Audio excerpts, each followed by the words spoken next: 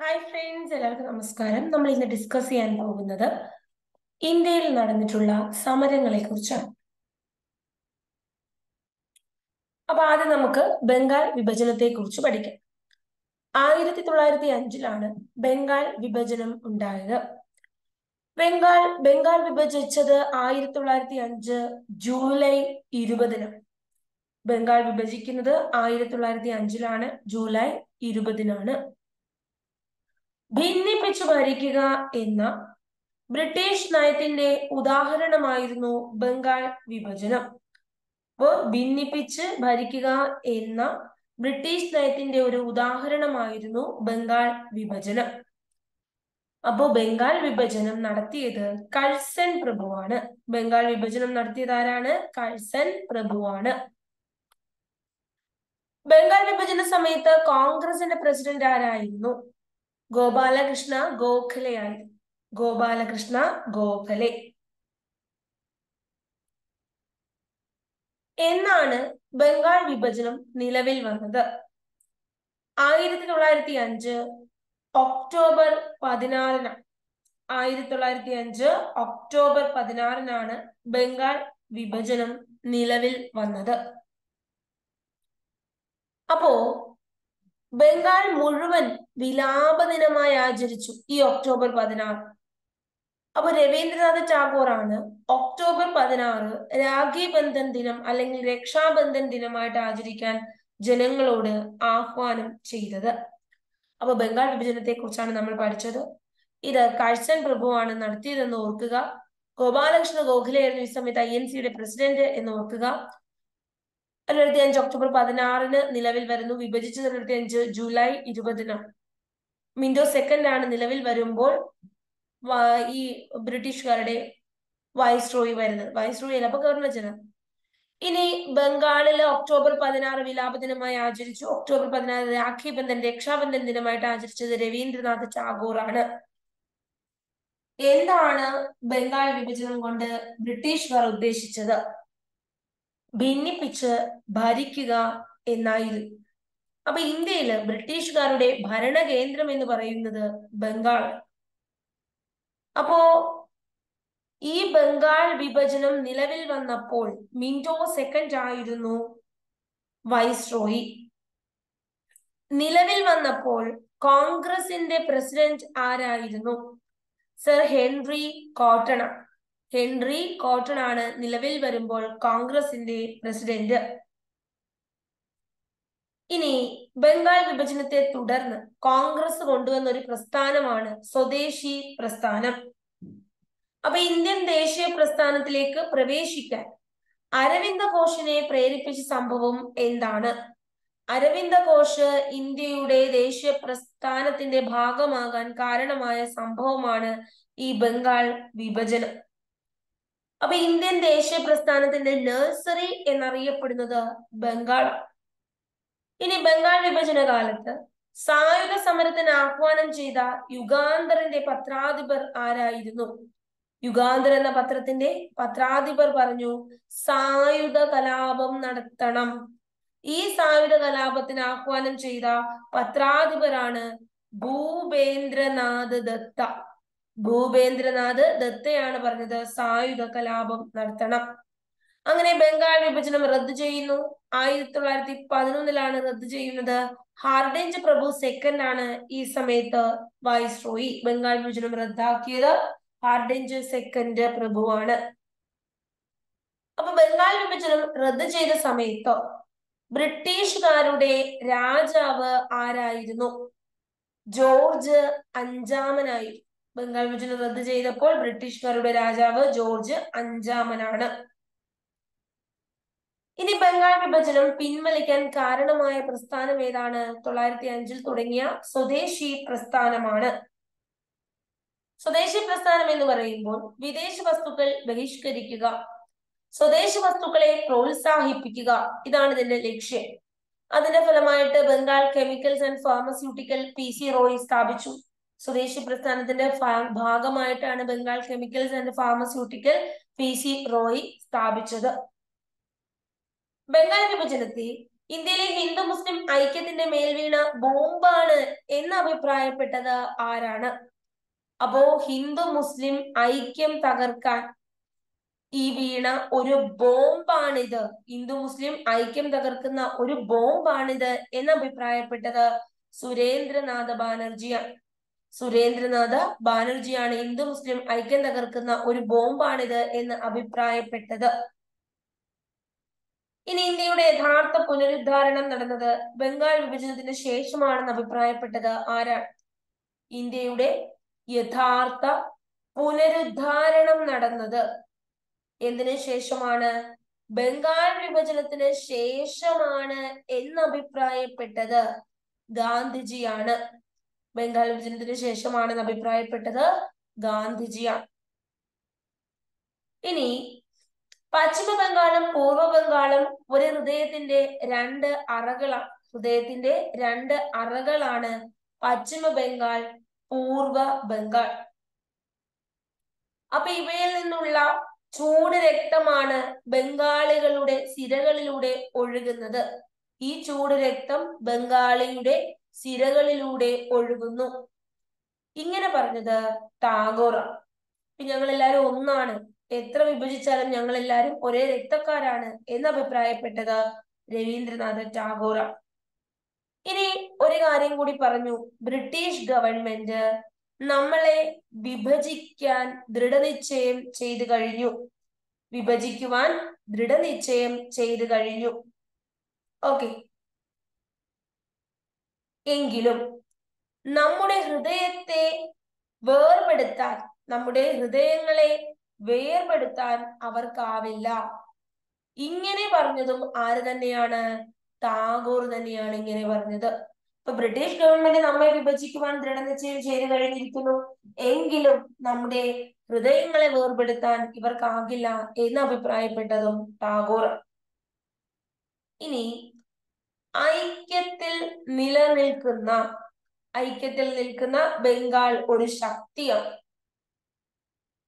വിഭജിച്ചാൽ ശക്തി കുറയും. വിഭജിച്ചാൽ എന്ത് ചെയ്യും?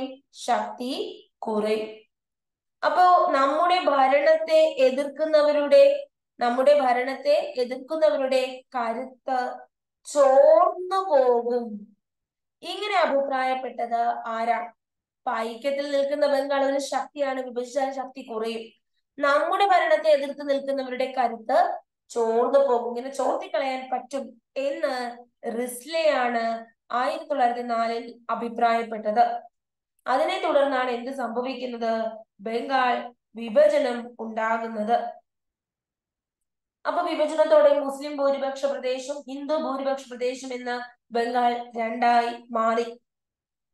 അപ്പൊ മതഭേദമില്ലാതെ രാഗബന്ധനം നടത്തുകയും വന്ദേ മാതരം ആലപിക്കുകയും ഗംഗയിൽ സ്നാനം ചെയ്ത് സഹോദര പ്രതിജ്ഞ എടുക്കുകയും ഒക്കെ ചെയ്തു.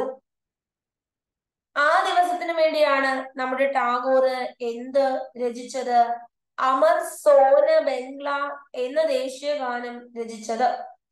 വർഷങ്ങൾക്ക് ശേഷം 1972 ബംഗ്ലാദേശിന്റെ ദേശഭക്തി ഗാനമായി മാറി, ദേശീയ ഗീതമായി മാറി. 71 ബംഗ്ലാദേശ് രൂപീകരിക്കുന്നത്, 72 ബംഗ്ലാദേശിലെ ദേശീയ ഗീതമാക്കി. അങ്ങനെയാണ് ഇവരെന്ത് ചെയ്യുന്നത്? സ്വദേശി പ്രസ്ഥാനം ആരംഭിച്ചു. സ്വദേശി പ്രസ്ഥാനം വൻ വിജയമായിരുന്നു.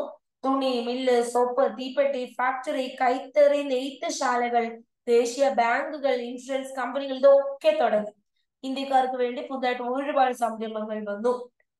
അപ്പോ ദേശീയവാദ കവിത, ഗദ്യം, പത്രപ്രവർത്തനം ഇതൊക്കെ വന്നു. ദേശീയ വിദ്യാഭ്യാസം പ്രചരിപ്പിച്ചു. ബംഗാളിലെ ദേശീയവാദികൾ അമൃത ബസാർ പത്രിക, സഞ്ജീവനി, ഹിതവാദി, വസുമതി ഈ പത്രങ്ങളും വിഭജനത്തെ കഠിനമായി എതിർത്തു. ചില പത്രങ്ങളും ഈ വിഭജനത്തെ ശക്തമായി എതിർത്തു. അങ്ങനെ 1911 ഹാർഡിഞ്ച് സെക്കൻഡ് എന്ത് ചെയ്തു? വിഭജനം റദ്ദാക്കി. എന്നാൽ ഒരുപാട് വർഗീയ പ്രശ്നങ്ങൾക്ക് ഇത് തുടക്കം കുറിച്ചു വെച്ചു. പിന്നീട് എന്ത് സംഭവിച്ചു? ബംഗ്ലാദേശ് എന്ന രാജ്യം ഒക്കെ ഉടലെടുത്തു 1979. അപ്പൊ ഇതൊക്കെയാണ് നമുക്ക് നമ്മുടെ എന്തിനെ കുറിച്ച് പഠിക്കേണ്ടത്? ബംഗാൾ വിഭജനത്തെ കുറിച്ച് പഠിക്കേണ്ടത്. ഇത്രയും കാര്യങ്ങൾ മനസ്സിലായി എന്ന് വിശ്വസിക്കുകയാണ്. നമ്മൾ ഇനി പറയുന്നത് എന്താണ് സ്വദേശി പ്രസ്ഥാനം എന്നാണ്. ബംഗാൾ വിഭജനത്തെ തുടർന്ന് കോൺഗ്രസ് ആരംഭിച്ച പ്രസ്ഥാനമാണിത്. ബംഗാൾ വിഭജനത്തെ തുടർന്ന് കോൺഗ്രസ് ആരംഭിച്ച പ്രസ്ഥാനം. അപ്പൊ ബംഗാൾ സ്വദേശി സ്റ്റോഴ്സ് സ്ഥാപിച്ചത് ആരാണ്? സ്റ്റോഴ്സ് സ്ഥാപിച്ചത് PC റോയ് ആണ്. PC റോയ് ആണ് ബംഗാൾ സ്വദേശി സ്റ്റോഴ്സ് സ്ഥാപിച്ചത്. ഇനി സ്വദേശി പ്രസ്ഥാനം ഉദയം ചെയ്തത് ഏത് വൈസ്രോയിയുടെ കാലത്താണ്? കഴ്സൺ പ്രഭുവിന്റെ സമയത്താണ്. കാര്യം ബംഗാൾ വിഭജനം നടക്കുന്നത് കഴ്സൺ പ്രഭുവാണ്. ആ സമയത്ത് തന്നെ സ്വദേശി പ്രസ്ഥാനം ഉദയം ചെയ്യും. എന്നാൽ ബംഗാൾ വിഭജനം ജൂലൈ 20 കഴ്സൺ. ഒക്ടോബർ 14 നിലവിൽ വന്നപ്പോൾ വിൻഡോ സെക്കൻഡ് ആയിരുന്നു. അപ്പൊ ബംഗാൾ സ്വദേശി സ്റ്റോർ സ്ഥാപിച്ചത് PC റോയ്. ഇനി ബംഗാൾ വിഭജനത്തിനെതിരെ പ്രതിഷേധമായി രൂപം കൊണ്ട പ്രസ്ഥാനമാണ് സ്വദേശി പ്രസ്ഥാനം. സ്വദേശി പ്രസ്ഥാനം ആരംഭിച്ചത് ബംഗാൾ വിഭജനവുമായി ബന്ധപ്പെട്ടാണ്. സ്വദേശി എന്ന് പറയുമ്പോൾ ഇന്ത്യയിൽ നിർമ്മിക്കുന്ന വസ്തുക്കളുടെ ഉപയോഗം കൂട്ടുക, എങ്കിൽ മാത്രമേ വിദേശ വസ്തുക്കളെ ബഹിഷ്കരിക്കാൻ പറ്റൂ. അപ്പൊ അതായിരുന്നു ഇവരുടെ ലക്ഷ്യം. INC, ഇന്ത്യൻ നാഷണൽ കോൺഗ്രസ് ആണ് ഇത് കൊണ്ടുവന്നത്. ഇന്ത്യൻ നിർമ്മിത വസ്തുക്കളുടെ ഉപയോഗം, ബ്രിട്ടീഷ് നിർമ്മിത വസ്തുക്കളുടെ ബഹിഷ്കരണം, ഈ ആശയം മുന്നോട്ട് വെച്ചത് ആരാണ്? ഇങ്ങനെ ഒരു ആശയം മുന്നോട്ട് വെച്ചത് കൃഷ്ണകുമാർ മിത്രയോ. കൃഷ്ണകുമാർ മിത്രയാണ് നമുക്ക് വിദേശ വസ്തുക്കളെ ബഹിഷ്കരിക്കാം, സ്വദേശി വസ്തുക്കളെ ഉപയോഗിക്കാം എന്ന ആശയം മുന്നോട്ട് വെച്ചു. ഇദ്ദേഹം ഈ ആശയം സഞ്ജീവനി എന്ന തന്റെ പത്രത്തിലൂടെയാണ് മുന്നോട്ട് വെച്ചത്. സഞ്ജീവനി എന്ന പത്രത്തിലൂടെയാണ് ഈ ആശയം മുന്നോട്ട് വെച്ചത്. എന്നാൽ സ്വദേശമിത്രം എന്നൊരു പത്രമുണ്ട്. സ്വദേശമിത്രം എന്നൊരു പത്രമുണ്ട്. ഈ പത്രം സ്ഥാപിച്ചത് G. സുബ്രഹ്മണ്യ അയ്യരാണ്. G. സുബ്രഹ്മണ്യ അയ്യരാണ് സ്വദേശിമിത്രം എന്നൊരു പത്രം സ്ഥാപിച്ചത്. അപ്പൊ സ്വദേശി പ്രസ്ഥാനത്തെ തുടർന്ന് പരസ്യമായി ആലപിക്കുന്നതിൽ നിന്ന് ഭരണാധികാരികൾ തടഞ്ഞ ഇന്ത്യൻ സ്വാതന്ത്ര്യ സമര ഭടന്മാരുടെ സമരഗീതം ഏതാണ്? വന്ദേ മാതരം പരസ്യമായി ആലപിക്കാൻ പാടില്ല എന്ന് ഇവർ ബ്രിട്ടീഷുകാരെ എന്ത് ചെയ്തു? തടഞ്ഞു. സ്വാതന്ത്ര്യ സമര സേനാനികൾ ആരും തന്നെ ഭരണാധികാരികള് തടഞ്ഞു. ഇതിങ്ങനെ പാടാൻ പാടില്ല, വന്ദേ മാതരം നിരോധിച്ചു. ഇപ്പൊ സഞ്ജീവനി എന്ന പത്രത്തിലൂടെ കൃഷ്ണകുമാർ മിത്രയാണ് പറഞ്ഞത് സ്വദേശ വസ്തുക്കൾ ഉപയോഗിക്കാം, വിദേശ വസ്തുക്കൾ വേണ്ടെന്ന് വെക്കാം. സ്വദേശ മിത്രം എന്നൊരു പത്രം ഉണ്ടായിരുന്നു, അത് G. സുബ്രഹ്മണ്യ അയ്യർ. വന്ദേ മാതരം രചിച്ചതാരാണ്? ബങ്കിം ചന്ദ്ര ചാറ്റർജി. അപ്പോ സ്വദേശി പ്രസ്ഥാനം കഴ്സൺ പ്രഭുവിന്റെ സമയത്താണ്. സ്വദേശി പ്രസ്ഥാനത്തിന്റെ ആശയങ്ങൾ പ്രചരിപ്പിച്ചത് നിർണായക പങ്ക് വഹിച്ച രണ്ട് സംഘടനകളുണ്ട്. ഒന്ന് വന്ദേ മാതര സമ്പ്രദായവും സ്വദേശി സംഘവുമാണ്. ഈ ആശയങ്ങൾ കൂടുതൽ പോപ്പുലർ ആക്കി മാറ്റിയത് വന്ദേ മാതരം സമ്പ്രദായവും സ്വദേശി സംഘവുമാണ്. ഇപ്പൊ സ്വദേശി പ്രസ്ഥാനവുമായി ബന്ധപ്പെട്ട് ഉൽപ്പന്ന നിർമ്മാണശാലയായ ബംഗാൾ കെമിക്കൽ സ്വദേശി സ്റ്റോഴ്സ് പ്രഫുല്ല ചന്ദ്ര റോയ് PC റോയ് സ്ഥാപിച്ചു. ഇനി സ്വദേശി സ്റ്റീം നവിഗേഷൻ ആരംഭിച്ചു. സ്വദേശി സ്റ്റീം നവിഗേഷൻ ആരംഭിച്ചത് ആരാണ്? VO ചിദംബരന്. കപ്പലോട്ടിയ തമിഴൻ എന്ന് അറിയപ്പെടുന്ന VO ചിദംബരനാണ് എന്ത് സ്ഥാപിച്ചത്? തമിഴ്നാട്ടില് സ്വദേശി സ്റ്റീം നവിഗേഷൻ ആരംഭിച്ചത്. മഹാരാഷ്ട്രയിൽ സ്വദേശി പ്രസ്ഥാനത്തിന്റെ വളർച്ചയ്ക്ക് വേണ്ടി അക്ഷീണം പ്രവർത്തിച്ച ദേശീയ നേതാവ് ബാലഗംഗാധര തിലക. ബംഗാളില് സ്വദേശി പ്രസ്ഥാനത്തിന് നേതൃത്വം കൊടുത്തത് അരവിന്ദ ഘോഷ്, PC റോയ്, ടാഗോർ. രവീന്ദ്രനാഥ് ടാഗോർ, PC റോയ്, അരവിന്ദ ഘോഷ്. പഞ്ചാബില് സ്വദേശി പ്രസ്ഥാനത്തിന് നേതൃത്വം കൊടുത്തത് ലാല ലജ്പത് റായ് ആണ്. അങ്ങനെയാണ് ഇദ്ദേഹം പഞ്ചാബ് ബാങ്ക് ഒക്കെ രൂപീകരിക്കുന്നത്. ഇനി ഡൽഹിയിൽ ആരായിരുന്നു സ്വദേശി പ്രസ്ഥാനത്തിന് നേതൃത്വം കൊടുത്തത്? സെയ്ദ് ഹൈദർ റാസ. സെയ്ദ് ഹൈദർ റാസ. മദ്രാസിൽ ആരാണ്? തമിഴ്നാട് മദ്രാസ് VO ചിദംബരം പിള്ള. ഇനി ആന്ധ്രയിൽ ആരാണ് സ്വദേശി പ്രസ്ഥാനത്തിന് നേതൃത്വം കൊടുത്തത്? ആന്ധ്രയില് ഹരിസർ വട്ടം റാവു. ഹരിസർ സാറ്, വട്ടം റാവു. ഹരിയും റാവുവും കൂടി സാറ് വരുന്നതിന് മുമ്പ് വട്ടം വട്ടം കളിച്ചു. ഹരിസർ വട്ടം റാവു. സ്വദേശി വസ്ത്ര പ്രചാരണ സഭ സ്ഥാപിച്ചത് ബാലഗംഗാധര തിലകാണ്. സ്വദേശി വസ്ത്ര പ്രചാരണ സഭ സ്ഥാപിച്ചു. ഇനി സ്വദേശി മണ്ഡലി സമിതിയുടെ സ്ഥാപകനായിരുന്നു ചിത്തരഞ്ജൻ ദാസ്. ചിത്തരഞ്ജൻ ദാസ് സ്വദേശി മണ്ഡലി സമിതിയുടെ സ്ഥാപകൻ. ഇനി PSC സ്ഥിരമായി ചോദിക്കുന്ന ഒരു ചോദ്യമുണ്ട്. സ്വദേശി ബാന്ധവ പ്രസ്ഥാനം, ബാന്ധവ സമിതിയുടെ സ്ഥാപകനാര്? സ്വദേശി മണ്ഡലി ഉണ്ട്. മണ്ഡലി അല്ലെ, മണ്ടയ്ക്ക് അടി കിട്ടി. മണ്ഡലി എന്ന് പറയുമ്പോൾ മണ്ടയ്ക്ക് അടി കിട്ടിയാൽ ചിത്തം വരാൻ, ഭ്രാന്ത് വരാൻ കാരണമാകും. ചിത്തരഞ്ജൻ ദാസ് മണ്ടയ്ക്ക് അടി കിട്ടി ഭ്രാന്തായി പോകും. ചിത്തരഞ്ജൻ ദാസ്. സ്വദേശി വസ്ത്ര പ്രചാരണം ബാലഗംഗാധര തിലക്.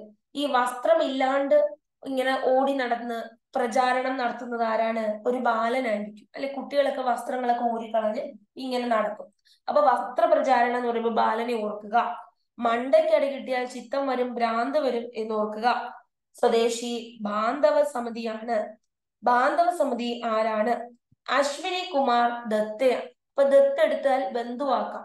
ദത്തെടുത്താൽ എന്താക്കാം? സ്വന്തമാക്കാം, ബന്ധുവാക്കാം. ദത്തെടുത്തു. അശ്വിനി കുമാർ ദത്തയാണ് ദത്തെടുത്ത് ബന്ധുവാക്കി.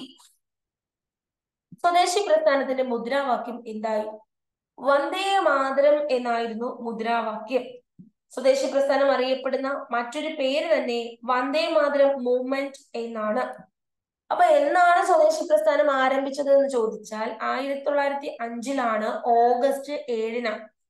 1905 ഓഗസ്റ്റ് 7 സ്വദേശി പ്രസ്ഥാനം ആരംഭിക്കുന്നത്. നമ്മുടെ ബംഗാൾ വിഭജനം പിൻവലിക്കാൻ കാരണമായത് സ്വദേശി പ്രസ്ഥാനമാണ്. ഇനി സ്വദേശി പ്രസ്ഥാനത്തിന്റെ ആശയങ്ങൾ പ്രചരിപ്പിക്കുന്നതിന് വേണ്ടി ഒരു നൃത്തരൂപമുണ്ട്. ഇതിന്റെ ആശയങ്ങൾ പ്രചരിപ്പിക്കുന്നതിന് വേണ്ടി ഒരു പരമ്പരാഗത നൃത്തരൂപമുണ്ട്. ഇതാണ് ജാത്ര. അപ്പോ ഇതിന്റെ ആശയങ്ങൾ പ്രചരിപ്പിക്കുന്നതിന് ഒരു പരമ്പരാഗത നൃത്തരൂപമുണ്ട്. അതിന്റെ പേരെന്താണ്? ജാത്ര. ജാത്ര. സ്വദേശി പ്രസ്ഥാനത്തിന്റെ ആശയങ്ങൾ പ്രചരിപ്പിക്കുന്നതിൽ നിർണായക പങ്ക് വഹിച്ച ഇംഗ്ലീഷ് പത്രങ്ങളാണ് വന്ദേ മാതരം, യുഗാന്തർ, അമൃത് ബസാർ പത്രിക, ദി സ്റ്റേറ്റ്സ്മാൻ. വന്ദേ മാതരം, യുഗാന്തർ, അമൃത് ബസാർ പത്രിക, ദ സ്റ്റേറ്റ്സ്മാൻ, ഇതൊക്കെയാണ് ആ പത്രങ്ങൾ. ഇനി സ്വദേശി പ്രസ്ഥാനവുമായി ബന്ധപ്പെട്ട് അമർസോന ബംഗാൾ രചിച്ചത് ടാഗോർ. ടാറ്റ ഇരുമ്പൊരുക്ക് കമ്പനി സ്ഥാപിച്ചു അല്ലെ, ജംഷഡ്പൂർ മഹാരാഷ്ട്രയിലാണ് സ്ഥാപിച്ചത്. സ്വദേശി പ്രസ്ഥാനത്തിന്റെ സ്മരണാർത്ഥം 2015 മുതൽ ദേശീയ കൈത്തറി ദിനം ആചരിക്കുന്നത് ഓഗസ്റ്റ് 7.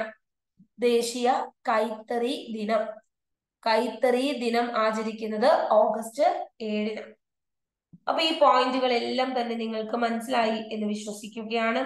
നമുക്ക് അടുത്തതിലേക്ക് പോകാം. സൂററ്റ് പിളർപ്പ്. എന്താണ് നമ്മൾ പറയുന്നത്? സൂററ്റ് പിളർപ്പ്.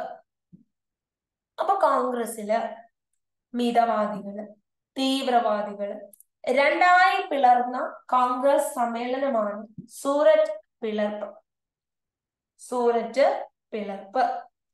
അപ്പൊ കോൺഗ്രസില് മിതവാദികള്, തീവ്രവാദികള് രണ്ടായി പിരിഞ്ഞു. ഓക്കെയാണ്. അപ്പൊ സൂററ്റ് പിളർപ്പ് 2007 സൂററ്റ് വിഭജനം നടക്കുമ്പോൾ കോൺഗ്രസിന്റെ പ്രസിഡന്റ് രാഷ് ബിഹാരി ഘോഷായി.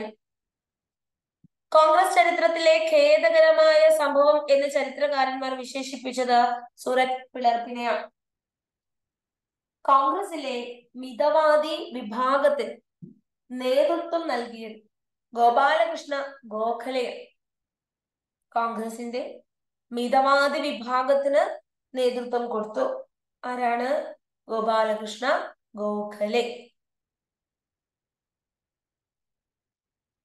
ഇനി തീവ്രവാദ വിഭാഗത്തിനോ ബാലഗംഗാധര തിലക, ലാൽ ബാൽ പാൽ, ലാലാ ലജ്പത് റായ്, ബാലഗംഗാധര തിലക്, ബിപിൻ ചന്ദ്രപാൽ. അപ്പൊ തീവ്രവാദ വിഭാഗത്തിന്റെ ആവശ്യങ്ങൾ സ്വരാജ്യം, വിദേശ വസ്തുക്കൾ ബഹിഷ്കരിക്കുക, മിതവാദികൾ അംഗീകരിച്ചില്ല. ഇതാണ് പിളർപ്പിലേക്ക് നയിച്ചത്. ഇപ്പൊ കോൺഗ്രസ് പിളർപ്പ് INC സമ്മേളനത്തിൽ മിതവാദി, തീവ്രവാദി എന്ന് രണ്ടായി പിരിയുന്നു. രാഷ് ബിഹാരി ഘോഷ് ആയിരുന്നു ഈ സമയത്ത് കോൺഗ്രസിന്റെ പ്രസിഡന്റ്. 2007 കോൺഗ്രസ് ചരിത്രത്തിൽ ഖേദകരമായ സംഭവം എന്ന് ചരിത്രകാരന്മാർ ഇതിനെ വിശേഷിപ്പിക്കുന്നു. ഇപ്പൊ കോൺഗ്രസിന്റെ മിതവാദി വിഭാഗം നേതൃത്വം ഗോപാലകൃഷ്ണ ഗോഖലെ. തീവ്രവാദി ബാലഗംഗാധര തിലകാണ്. കുട്ടികൾ തീവ്രവാദികളായി മാറും. കുട്ടികളാകുമ്പോഴാണ് അല്ലെ, അപ്പൊ തീവ്രവാദി ബാലനാണ്. ഇനി നമുക്ക് പറയേണ്ടത് ഇന്ത്യൻ നാഷണൽ കോൺഗ്രസ് ചരിത്രത്തിലെ ഇന്ത്യൻ നാഷണൽ പ്രസ്ഥാനത്തിന്റെ ചരിത്രത്തിലും ഏറ്റവും ഖേദകരമായ സംഭവമാണ് സൂററ്റ് പിളർപ്പ്. രാജ് ബിഹാരി ഘോഷാണ് അധ്യക്ഷൻ 1977 ഇന്ത്യയിലെ പാർട്ടി വ്യവസ്ഥയ്ക്ക് തുടക്കം കുറിച്ചത് സൂററ്റ് പിളർപ്പാണ്. പാർട്ടി വ്യവസ്ഥയ്ക്ക് തുടക്കം കുറിച്ചു. അപ്പോ കോൺഗ്രസിന്റെ ആദ്യകാല തീവ്രവാദി നേതാക്കളാണ് ലാൽ ബാൽ പാൽ. ആദ്യകാല മിതവാദി നേതാക്കൾ ആരൊക്കെ? ഗോപാലകൃഷ്ണ ഗോഖലെ, ഫിറോസ് ഷാ മേത്ത, സുരേന്ദ്രനാഥ് ബാനർജി മിതവാദിയാണ്. ഗോപാലകൃഷ്ണ ഗോഖലെ എല്ലാവർക്കും അറിയാം. ബോംബെ സിംഹം എന്നറിയപ്പെടുന്ന ഫിറോസ് ഷാ മേത്ത, പിന്നെ നമ്മുടെ രാഷ്ട്രഗുരു എന്നറിയപ്പെടുന്ന സുരേന്ദ്രനാഥ് ബാനർജി. ഇനി ഇന്ത്യൻ അസ്വസ്ഥതയുടെ പിതാവ് ആരാണ്? ബാലഗംഗാധര തിലകാണ് ഇന്ത്യൻ അസ്വസ്ഥതയുടെ പിതാവ്. ഇന്ത്യൻ നാഷണൽ കോൺഗ്രസ് തുടക്കത്തിലെ കോൺഗ്രസിന്റെ നയം ഭരണാനുസൃതമായ സമരം മാത്രമായിരുന്നു.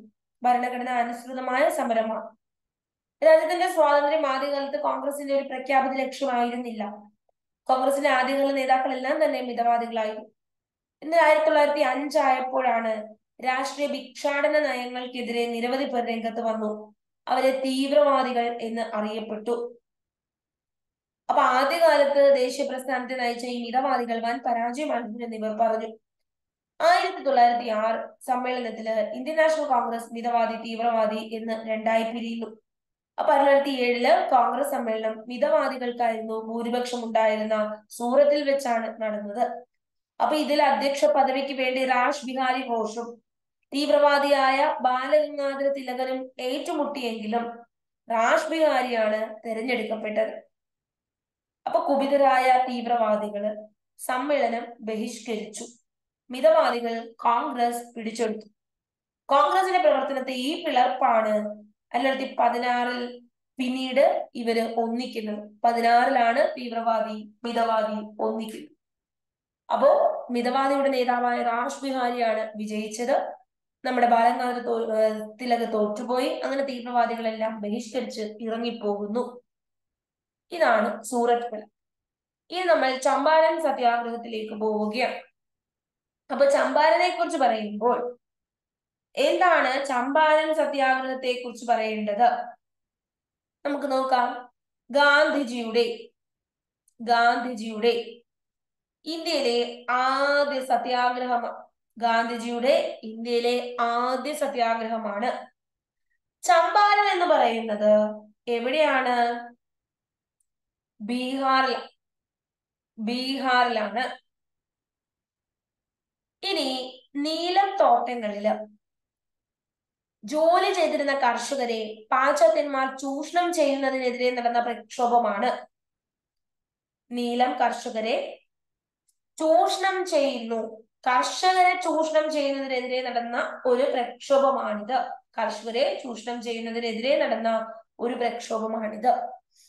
ഗാന്ധിജി ഇന്ത്യൻ രാഷ്ട്രീയത്തിലേക്ക് സജീവമാകാൻ കാരണമായ സത്യാഗ്രഹമാണ്. ഗാന്ധിജി എന്ത് ചെയ്തു? സജീവമാകും. ചമ്പാരൻ സത്യാഗ്രഹത്തിന്റെ പ്രാദേശിക നേതാവ് ആരാണ്? രാജകുമാർ ശുക്ലെ. അപ്പൊ 1917 ചമ്പാരൻ സത്യാഗ്രഹം. ഗാന്ധിജിയുടെ ആദ്യ സത്യാഗ്രഹമാണ് ഇന്ത്യയിലെ എന്നുള്ളത് ഇമ്പോർട്ടന്റ് ആണ്. ബീഹാർ എന്ന സ്ഥലത്താണ് ചമ്പാരൻ സ്ഥിതി ചെയ്യുന്നത്. ഇതൊരു കർഷക സത്യാഗ്രഹമാണ്. നീലം തോട്ടങ്ങളിൽ ഇവരെ ചൂഷണം ചെയ്യുന്നതിനെതിരെ നടന്നതാണ്. രാഷ്ട്രീയത്തിലേക്ക് ഗാന്ധിജി സജീവമായത് ഈ ഒരു സത്യാഗ്രഹത്തിലൂടെയാണ്. പ്രാദേശിക നേതാവ് രാജകുമാർ ശുക്ലയാണ്. ഇനി INCയില് പ്രമേയം അവതരിപ്പിച്ചു ബ്രിജ് കുമാർ മിശ്രയാണ് എന്ത് ചെയ്തത്? INCയില് പ്രമേയം അവതരിപ്പിക്കുന്നത്. അപ്പൊ നമുക്കൊന്ന് നോക്കാം. ചമ്പാരൻ സത്യാഗ്രഹം നടക്കുമ്പോൾ വൈസ്രോയി ആരാണ്? ചമ്പാരൻ സത്യാഗ്രഹം നടക്കുമ്പോൾ ബ്രിട്ടീഷ് വൈസ്രോയി ജെയിംസ് ഫോർഡ് ആണ്. ഇനി ചമ്പാരൻ ബീഹാറിലാണ്. 1917 നീലം കർഷകർക്ക് വേണ്ടി നടന്നതാണ്. ചമ്പാരൻ സത്യാഗ്രഹത്തിലെ പ്രാദേശിക നേതാവ് രാജകുമാർ ശുക്ലയാണ്. 2017 ഇതിന്റെ 100ാം വാർഷികം ആചരിച്ചത്. ഗാന്ധിജി ഇന്ത്യയിൽ ബഹുജന പ്രക്ഷോഭം ആരംഭിച്ചത് എവിടെയെന്ന് ചോദിച്ചാൽ ഉത്തരം ചമ്പാരന. ഇപ്പൊ ബ്രിജുബാബു കിഷോർ പ്രസാദ്, അദ്ദേഹമാണ് ബ്രിജുബാബു കിഷോർ പ്രസാദ് ആദ്യമായിട്ട് എന്ത് ചെയ്ത് ഇതിന്റെ സമ്മേളനത്തിൽ INC സമ്മേളനത്തിൽ ഇതിന്റെ പ്രമേയം അവതരിപ്പിക്കുന്നത്. അപ്പൊ ഇന്ത്യയില് ഗാന്ധിയുടെയും ആദ്യത്തെ സത്യാഗ്രഹ പരീക്ഷണം അരങ്ങേറിയത് ചമ്പാരനിലാണ്. നീലം കർഷകരെ യൂറോപ്യൻ തോട്ട ഉടമകൾ ചൂഷണം ചെയ്യുകയും പീഡിപ്പിക്കുകയും ചെയ്തിരുന്നു. അവരുടെ ഭൂമിയിലെ മറ്റു വിളകളുടെ സ്ഥാനത്ത് നീലം കൃഷി ചെയ്യാൻ തന്നെ അവരെ നിർബന്ധിച്ചുകൊണ്ടിരുന്നു. അപ്പൊ നീലം തോട്ട ഉടമകൾ നിശ്ചയിക്കുന്ന വിലയ്ക്ക് കൊടുക്കാനും അവർ നിർബന്ധിക്കപ്പെട്ടു. അപ്പോ ഇവര് തന്നെ നീലം കൃഷി തന്നെ ചെയ്തുകൊണ്ടിരിക്കണം, അവര് പറയുന്ന തുച്ഛമായ വിലക്ക് വിൽക്കുകയും വേണം. അപ്പൊ ചമ്പാരനിലെത്തി കർഷകരുടെ അവസ്ഥയെപ്പറ്റി ഗാന്ധിജി മനസ്സിലാക്കി. ജില്ല വിട്ടുപോകാൻ അധികാരികൾ ആജ്ഞാപിച്ചെങ്കിലും ഗാന്ധിജി എന്ത് ചെയ്തില്ല, വഴങ്ങി. ഗവൺമെന്റ് ഉത്തരവ് ലംഘിച്ചുകൊണ്ട് അദ്ദേഹം അന്വേഷണമൊക്കെ തുടർന്നു. കർഷകർക്ക് കൈവശാവകാശ സുരക്ഷയും ഇഷ്ടമുള്ള വിളകൾ കൃഷി ചെയ്യുന്നതിനുള്ള സ്വാതന്ത്ര്യം ലഭിക്കുന്നതിന് വേണ്ടി ഗാന്ധിജി പരിശ്രമിച്ചു. അങ്ങനെയാണ് ഗാന്ധിജിയെ അറസ്റ്റ് ചെയ്ത് കോടതി വിചാരണയ്ക്ക് വിധേയനാക്കുന്നു. അങ്ങനെ ഗവൺമെന്റ് ഒരു അന്വേഷണ കമ്മീഷനെയൊക്കെ നിയമിച്ചു. കർഷകരുടെ ആവശ്യങ്ങളിൽ ഭൂരിഭാഗവും കമ്മീഷൻ അംഗീകരിച്ചു. അങ്ങനെ ഇന്ത്യയിലെ ആദ്യ സത്യാഗ്രഹ പരീക്ഷണത്തിൽ വിജയം കൈവരിക്കാൻ നമ്മുടെ ഗാന്ധിജിക്ക് കഴിഞ്ഞു. ഇനി നമ്മൾ അഹമ്മദാബാദ് മിൽ സമരത്തെ കുറിച്ച് പറയുകയാണ്. ഗാന്ധിജിയുടെ നേതൃത്വത്തിൽ നടന്ന ആദ്യ സത്യാഗ്രഹം നമ്മൾ കണ്ടു. അതേതാണ് ആദ്യ സത്യാഗ്രഹം? അത് ചമ്പാരനാണ്. ഇനി നമ്മൾ പറയാൻ പോകുന്നത് ഗാന്ധിജിയുടെ നേതൃത്വത്തിൽ നടന്ന ആദ്യ നിരാഹാര സമരം, പട്ടിണി കിടക്കൽ നിരാഹാര സമരം ഏതാണ്? അതേതാണ് എന്ന് ചോദിച്ചാൽ അതിന് ഉത്തരം ഒന്നേ ഉള്ളൂ, അഹമ്മദാബാദ് മിൽ സമരം. ഇതൊരു കർഷക സമരമാണോ? അല്ല, ഇത് വ്യവസായശാല മില്ലിൽ നടന്ന തൊഴിലാളികളുടെ സമരമാണ്. അപ്പൊ ഗാന്ധിജിയുടെ നേതൃത്വത്തിൽ നടന്ന ആദ്യ നിരാഹാര സമരമാണ്. അഹമ്മദാബാദ് മിൽ ഉടമകളും തൊഴിലാളികളും തമ്മിൽ നടന്ന സമരമാണ്. തൊഴിലാളികളോട് ഐക്യദാർഢ്യം പ്രഖ്യാപിച്ചത് ഗാന്ധിജിയാണ്. സമരമുഖത്തേക്ക് വരുന്നു. അപ്പൊ 35% വേതന വർധനവ് ആവശ്യപ്പെട്ടുകൊണ്ട് ഗാന്ധിജി മരണം വരെ നിരാഹാര സമരം ആരംഭിച്ചു. അങ്ങനെ സമരം തുടങ്ങി 4-ാം ദിനം മില്ലുടമകൾ ഇതൊക്കെ അംഗീകരിച്ചു. ഗാന്ധിജി നിരാഹാര സമരം അവസാനിപ്പിച്ചു. എന്താണ് അഹമ്മദാബാദ് മിൽ സമരത്തിന് കാരണം എന്ന് PSC ചോദിച്ചു. ഉത്തരം പ്ലേഗ് ബോണസ് ആണ്. കാര്യം ഗുജറാത്ത് എന്ന സംസ്ഥാനത്തെ അഹമ്മദാബാദ് എന്ന പ്രദേശത്ത് ആ സമയങ്ങളിൽ പ്ലേഗ് ഉണ്ടായി. അപ്പൊ ഈ പ്ലേഗ് വന്നപ്പോ ആളുകളൊക്കെ പെട്ടെന്ന് മരിച്ചു പോകുന്നു, ചികിത്സയില്ല. അപ്പൊ തൊഴിലാളികൾക്കൊന്നും എന്ത് കിട്ടുന്നില്ല, ജോലിക്ക് ആളെ കിട്ടുന്നില്ല. മുതലാളിമാർക്ക് തൊഴിലാളികളായിട്ട് ആരെയും കിട്ടുന്നില്ല. ഇവര് 80% കൂടുതൽ ശമ്പളം വന്നു.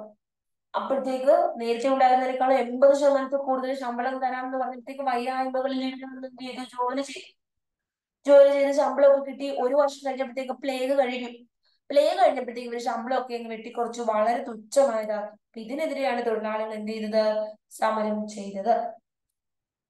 അപ്പൊ 1918 ഗുജറാത്തില് അഹമ്മദാബാദില് ഗാന്ധിജി സമരത്തിന് പോയത്. കൂലി വർധനവ് ആവശ്യപ്പെട്ടുകൊണ്ടുള്ള സമരമായിരുന്നു. അപ്പോ ഗാന്ധിജി ഈ പ്രശ്നം ഏറ്റെടുക്കുന്നു. തൊഴിലാളികൾക്ക് വേതന വർധനവ് അനുവദിക്കണമെന്നും അവരുടെ ജോലി സാഹചര്യങ്ങൾ മെച്ചപ്പെടുത്തണമെന്നും ആവശ്യപ്പെട്ടുകൊണ്ട് അദ്ദേഹം മരണം വരെ നിരാഹാരം തുടങ്ങി. അങ്ങനെ 35% വേതന വർധനവൊക്കെ അംഗീകരിക്കുന്നു. 1918 തുണിമിൽ സമരം. നിരാഹാരം ആരംഭിച്ച ആദ്യ സമരമാണ്. പ്ലേഗ് ബോണസ് നിർത്തലാക്കിയതാണ് സമരത്തിന് കാരണമായത്. അഹമ്മദാബാദ് മിൽ പണിമുടക്ക് തുണി ഉടമകളും തൊഴിലാളികളും തമ്മിൽ നടന്ന പ്രക്ഷോഭമാണ്. ഇനിയാണ് ഖേദ സത്യാഗ്രഹം. ഇതും ഗുജറാത്തിൽ തന്നെയാണ്. ഗുജറാത്തിലെ ഖേദ ജില്ല, ഖൈര എന്നും പറയാം. ഖേദ സമരത്തെ ഖൈര എന്നും പറയും. ഖൈര. ഓക്കെ, അപ്പൊ എങ്ങനെയാണ് ഖൈര? ഇങ്ങനെ ഖൈര എന്നും പറയാം. അപ്പൊ ഖേദ ജില്ലയില് കർഷകർ നടത്തിയ ഒരു പ്രക്ഷോഭമാണിത്. ഗുജറാത്തിലെ വരൾച്ചയെ തുടർന്ന് കർഷകർ സർക്കാരിനോട് നികുതി ഇളവ് ആവശ്യപ്പെട്ടു. എന്നാൽ നികുതി ഇളവ് നൽകില്ല എന്ന് മാത്രമല്ല, നികുതി അടയ്ക്കാത്തവരുടെ വസ്തുക്കളൊക്കെ ബ്രിട്ടീഷുകാർ പിടിച്ചെടുക്കുകയും ചെയ്തു. ഇതിനെ തുടർന്ന് ഗാന്ധിജിയും സർദാർ വല്ലഭായ് പട്ടേലും നികുതി നിഷേധ പ്രക്ഷോഭങ്ങൾ ആരംഭിച്ചു. അങ്ങനെ ഇതിന്റെ ഫലമായിട്ട് ബ്രിട്ടീഷ് ഗവൺമെന്റ് 2 വർഷത്തേക്ക് നികുതി വേണ്ടെന്ന് വെക്കുകയും പിടിച്ചെടുത്ത വസ്തുക്കളെല്ലാം കർഷകർക്ക് തിരികെ കൊടുക്കുകയും ചെയ്തു. അങ്ങനെയാണ് ഗാന്ധിജി ഈ ഒരു സത്യാഗ്രഹം അവസാനിപ്പിച്ചത്. അപ്പൊ ഖേദയില് കർഷകർക്ക് വേണ്ടിയാണ് പോരാടി. വരൾച്ച മൂലം വൻ കൃഷിനാശം നേരിട്ട ഇവർക്ക് നികുതി ഒഴിവാക്കുന്നതിന് വേണ്ടി നടത്തിയ സമരമാണ്. ഓക്കെയാണ്. അപ്പൊ ഗാന്ധിജിയുടെ ഒരു കടന്നുവരവായിരുന്നു ചമ്പാരൻ, ഖേദ, അഹമ്മദാബാദ് ഈ സത്യാഗ്രഹ സമരങ്ങൾ. ജനങ്ങളുടെ പ്രശ്നങ്ങളെല്ലാം മനസ്സിലാക്കി അദ്ദേഹം ജനങ്ങളുടെ കൂടെ അടുത്തിഴപഴകുകയാണ് നടന്നത്. പാവപ്പെട്ടവരോട് അദ്ദേഹം കാണിച്ച അനുഭാവം ജനഹൃദയങ്ങളിൽ അദ്ദേഹത്തിന് വലിയൊരു സ്ഥാനവും നേടിക്കൊടുത്തു. ഇനി നമുക്ക് ജാലിയൻ വാലാബാഗ് കൂട്ടക്കൊലയെ കുറിച്ച് നോക്കാം. 1919 ഏപ്രിൽ 13. അപ്പൊ ജാലിയൻ വാലാബാഗ് പറയുന്നതിന് മുമ്പ് നമുക്ക് റൗലറ്റ് നിയമം ഒന്ന് ആലോചിക്കണം അല്ലെ. റൗലറ്റ് നിയമം എന്താണ്? എവിടെ കിടക്കോണ് തപ്പട്ടെ, ഇല്ലാന്ന് തോന്നുന്നു. ഞാൻ അല്ലാണ്ട് പറയാം. എന്താണ് റൗലറ്റ് നിയമം? റൗലറ്റ് നിയമം എന്ന് പറയുന്നത് അതാണ് ജസ്റ്റിസ് സിഡ്നി റൗലറ്റ് നൽകിയ റിപ്പോർട്ടിന്റെ അടിസ്ഥാനത്തിൽ നിലവിൽ വന്നതാണ്. ജസ്റ്റിസ് സിഡ്നി റൗലറ്റ് നൽകിയ റിപ്പോർട്ടിന്റെ അടിസ്ഥാനത്തിൽ നിലവിൽ വന്നതാണ്. ഇത് 1919 ഫെബ്രുവരിയിലാണ് പാസ്സായത്. 1919 ഫെബ്രുവരിയിലാണ് ഇത് പാസ്സായത്. 1919 മാർച്ച് 10 ഇത് നിലവിൽ വന്നു. എന്താണിതെന്ന് വെച്ചാല് വിചാരണ കൂടാതെ ഏതൊരു ഇന്ത്യക്കാരനെയും തടവിലാക്കാനുള്ള അധികാരമാണ്. വിചാരണ കൂടാതെ എല്ലാരെയും പിടിച്ച് തടവിലാക്കാം. ഇതിനെ ഗാന്ധിജി കരി നിയമം എന്നാണ് വിശേഷിപ്പിച്ചത്. ഗാന്ധിജി എന്ന് വിശേഷിപ്പിച്ചു? കരി നിയമം എന്ന് വിശേഷിപ്പിച്ചു. ഗാന്ധിജിയുടെ ദേശീയ രാഷ്ട്രീയത്തിലേക്കുള്ള കാൽവെയ്പ് എന്നറിയപ്പെടുന്നത് റൗലറ്റ് നിയമമാണ്. കാൽവെപ്പ് ഏത് എന്ന് ചോദിച്ചാൽ റൗലറ്റ്. ആദ്യ സത്യാഗ്രഹം ചമ്പാരൻ, ആദ്യ നിരാഹാര സത്യാഗ്രഹം അഹമ്മദാബാദ് മിൽ സമരം. ദേശീയ രാഷ്ട്രീയത്തിലേക്കുള്ള കാൽവെയ്പ് റൗലറ്റ് ആണ്. അപ്പൊ റൗലറ്റ് ആക്ടിനെതിരെ ദേശീയ വ്യാപകമായി ഗാന്ധിജി ഹർത്താലിന് ആഹ്വാനം ചെയ്തു. അത് 1919 ഏപ്രിൽ 6 ഹർത്താൽ. സത്യാഗ്രഹ സഭ ബോംബെയിൽ സ്ഥാപിച്ചു. ജാലിയൻ വാലാബാഗ് കൂട്ടക്കൊലയ്ക്ക് കാരണം. റൗലറ്റ് നിയമത്തെ പിന്തുണച്ച ഒരേ ഒരു ഇന്ത്യക്കാരനുണ്ട്, അത് സി ശങ്കരൻ നായർ.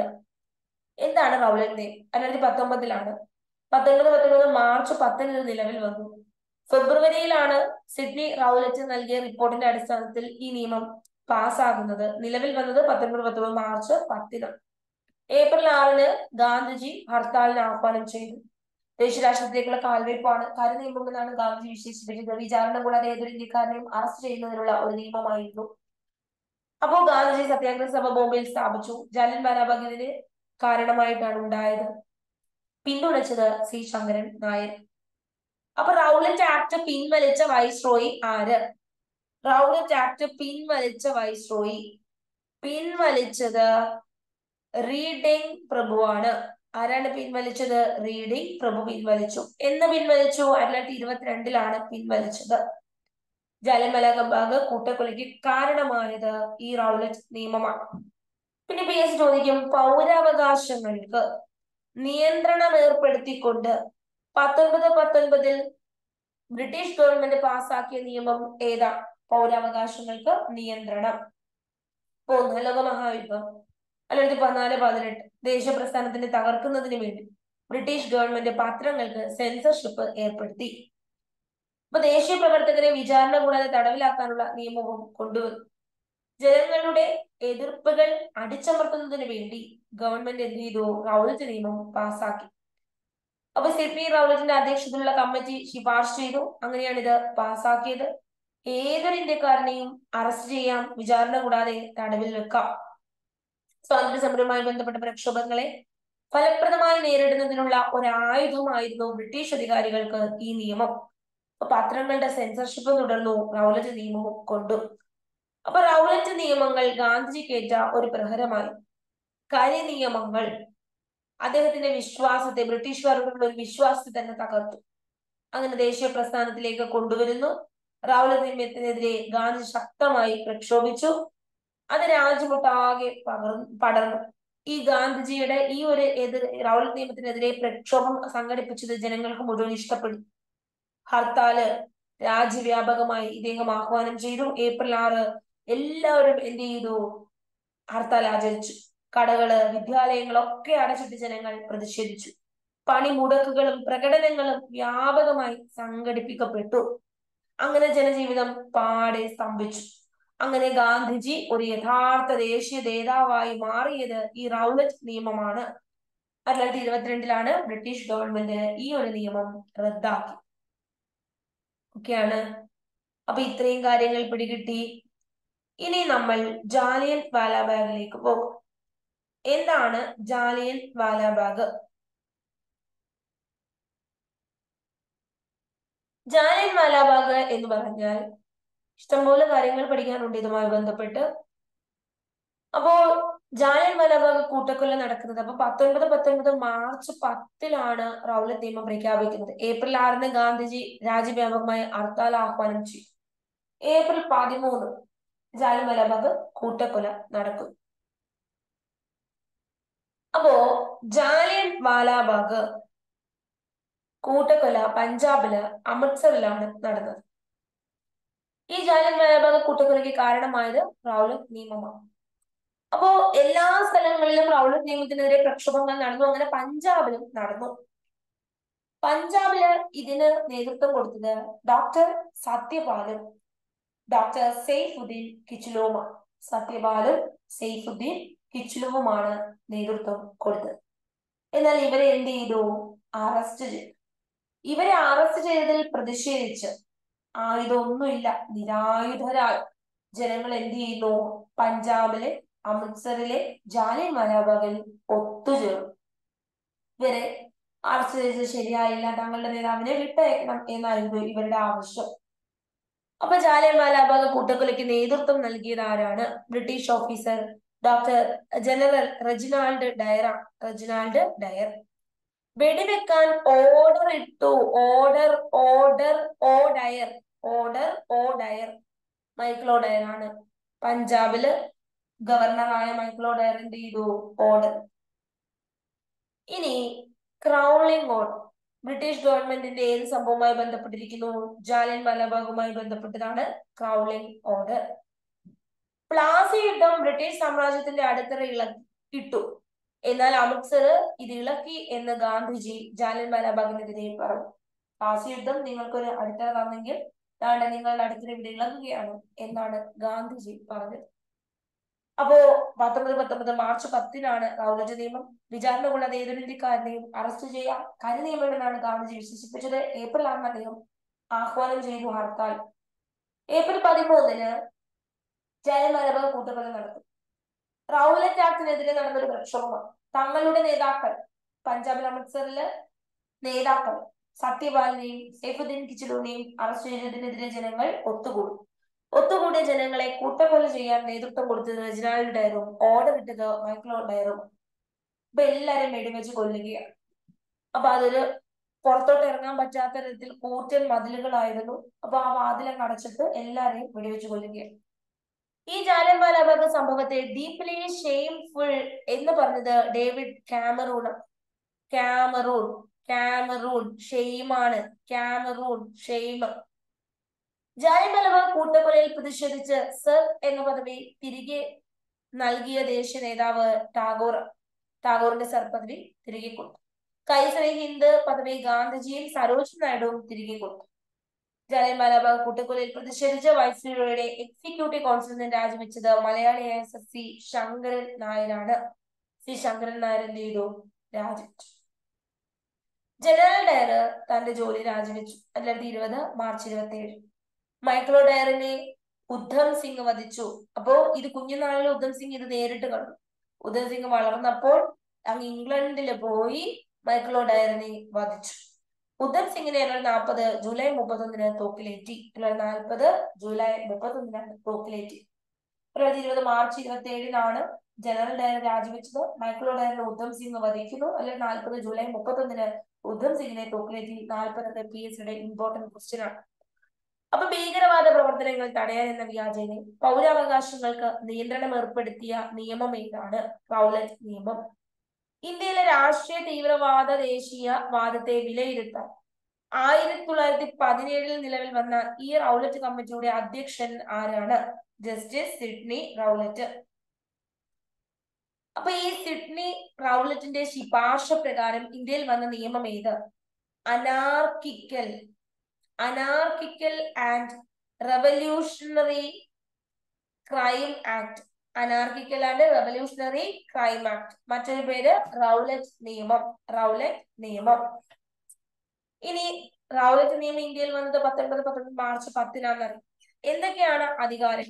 ഏതൊരു ഇന്ത്യക്കാരനെയും വാറന്റ് ഇല്ലാതെ അറസ്റ്റ് ചെയ്യാം, വിചാരണ കൂടാതെ അനിശ്ചിതകാലം തടവിലിടാം, പ്രത്യേക കോടതികളിൽ രഹസ്യ വിചാരണ നടത്താം, കോടതി വിധിക്കെതിരെ അപ്പീലും നിഷേധിക്കാം. അപ്പൊ വിചാരണ കൂടാതെ അറസ്റ്റ് ചെയ്യാം, ഏതൊരു ഇന്ത്യക്കാരനെയും വാറന്റ് ഇല്ലാതെ അറസ്റ്റ് ചെയ്യാം, പ്രത്യേക കോടതികളിൽ രഹസ്യ വിചാരണ നടത്താം, കോടതി വിധിക്കെതിരെ അപ്പീൽ നിഷേധിക്കാം. റൗലറ്റ് നിയമത്തെ കരിനിയമം എന്ന് വിശേഷിപ്പിച്ചത് ആരാണ്? ഗാന്ധിജിയാണ്. അപ്പോ ഇതിനെ അംഗീകരിച്ചത് സി ശങ്കരൻ നായർ മാത്രമാണ്. അപ്പോ റൗലറ്റ് നിയമത്തിനെതിരെ ബ്രിട്ടീഷുകാർ നികുതി നൽകാതെ പ്രതിഷേധിക്കാൻ ആഹ്വാനം ചെയ്തത് സ്വാമി ശ്രദ്ധാനന്ദ. അപ്പൊ ഇത്രയും പറഞ്ഞുകൊണ്ട് നമുക്ക് നിർത്താം. നെക്സ്റ്റ് ക്ലാസ്സിൽ നമുക്ക് വീണ്ടും കാണാം. Thank you so much. By.